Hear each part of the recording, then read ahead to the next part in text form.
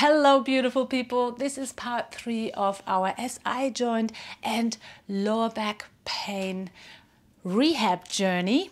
If you have experienced severe back pain, in the first part you may have started with some simple breathing and the pelvic clock to build coordination and deep front line strength. And in part 2, we looked at also coordinating movement and build strength and endurance of the abdominal, but also hip flexor and extensor and adductor area. And now this part 3 will be challenging your core musculature, but also all involved hip flexor and back extensor muscles in this journey. Let's come on to all fours to begin. The hands under your shoulders, the fingers spread wide, and to switch on the arm lines a little bit more, I suggest you to pull the hands away from one another, and you will feel the back arm line in particular will fire up slightly. This is what we want to maintain. The collarbones are wide. The breath is flowing three-dimensionally through the rib cage whilst you're doing the following exercises. Your knees are under your hips. And now let's find again center in the pelvis. Tilting your pelvis forward and backward. Also, you may want to just wave your tail from left to right. Some people may tend to hike one hip up to one side. Also finding equal length in the torso here. Let's begin with a pelvic tilt. A cat pose. In the movement is coming from the lower back. So it's not a flexion of the thoracic spine, but more so initiated from the pelvic floor and the abdominal muscles.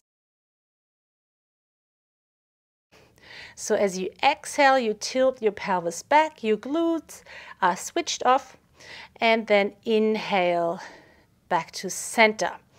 And then exhale and inhale back to center. Now with your next exhalation, you tilt your pelvis and you allow to arch your spine, following the wave of movement from the pelvis, and your head relaxes and follows the curve with the cervical spine. Take an inhale here. Notice how the superficial back line expands almost three-dimensionally, so not into length only, but also into width as we breathe in. And then as you exhale, shift your pelvis back. Now you have to increase, or it will automatically happen really, the strength of your abdominals and pelvic floor muscles. Take an inhale here. Again, feel the widening, the opening in the lower back, in the thoracolumbar fascia area. And then exhale. Inhale, center your pelvis as you are shifted back. And lift the head, so the back of the head and your sacrum are in one line. And inhale, shifting forward again. We repeat this. Exhale, tilt your pelvis. Allow the head to relax. Inhale here. Feel the width of the rib cage. And then exhale, shift back. You're increasing the strength now. Also the obliques will switch on and play with this movement. And then inhale, exhale. Let's continue inhaling, staying here for a little bit. Exhale. And then as you inhale, now your erector spinae muscles, your back extensor muscles will have to join the movement and bring the pelvis back into center. Shift your weight forward. Wonderful. Exhale, tilt your pelvis back. The movement really comes from the lower part of your spine. Yogis may be tempted to move right into the thoracic, the back of the heart space, but I'll invite you to do something new here. So you're tilting your pelvis, your head is relaxed as you exhale. Inhale into the back body. Exhale, deep front line, shifted back. and deep front line engaged. Inhale. Exhale, stay here, lift your right arm up and lower. Inhale. And with the next exhalation, lift the left. Inhale, lower. Exhale, if you like, you can lift both arms up slightly or just hover the hands over the floor. Inhale here. Exhale. We're holding here. Isometric strength also builds the brain-body connection. And then inhale, extending the spine into a centered position and shift forward again. We come now to the next exercise, the leg press. Inhale, lift the legs, and exhale, press the shin bones into the floor. Inhale, and exhale, shin bones and top of the feet pressing into the floor. 3 out of 10. Inhale again. Exhale, press 5 out of 10. You will notice your transversus abdominals, but also hip flexors and the obliques will switch on. Inhale, now press 8 out of 10. Exhale. Maintaining the centeredness of your spine, the openness of the collarbones. Inhale. Now with the next exhalation, press and hover your knees off the floor. Stay here for an inhalation. And then exhale, release. Inhale, lift the feet off the floor.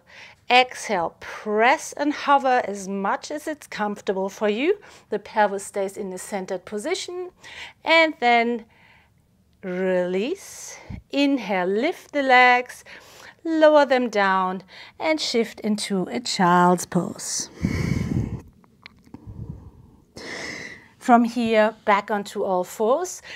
And now we move into a more coordination movement and balancing act, the very classical bird dog.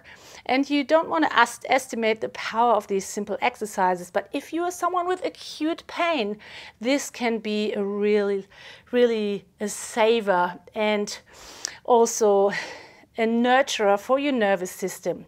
So teaching the nervous system back to move. So your right arm, your left leg lift. Your left hip will not tilt over. It stays in line with the right hip. You may want to touch your back and notice if there's any angle in the hips. Stay here. Inhale. And then bring the hands down again. Another inhalation through the nose. 3-dimensionally into the rib cage. As you exhale, slide your right leg and lift your left arm. Your right arm is active. The arm line here is supportive of this balanced pose. And then lower down again. You can continue this movement or join me into a bit of a challenging movement here.